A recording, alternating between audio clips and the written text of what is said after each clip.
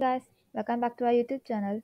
Today in this video, we're gonna see how a mini project on building system works. So I did this using Python as the front end and MySQL as the back end. So we just run it and see how it works. So this is our output and we just fill the widgets. Let me keep the name as Sam for the customer. And I give him a phone number 12345. And we need to give the bill number like accordingly. So I'm giving it 1901. I submit the same. Also, I should enter the date. So I just enter a random date.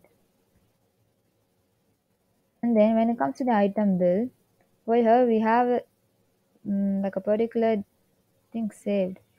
So I have just saved these items in our database.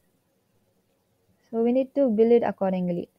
So when it comes, I'll just enter 100 and say 116.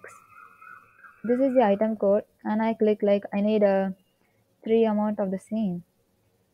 I just get the bill, and when I move to the next item and ask for 129th item code and say 1, and then I go for the third thing, and then that will be basically I need 119, 4 of them. So then we are done with the items in the bill. So and we have the dictionary over here, right? So they have item code as the keys and item values as the name. So in this dictionary, the item code is built here and automatically we get the item name. And after being done with the items, we click the total and then save it to the database. So now our thing is to go to MySQL and use the billing database under which I have stored all these. So I just check what all the bills are there under this database. So these are the bills I already typed and checked, and the last thing we did is bill 1901, right? So we just check what is left in that data bill.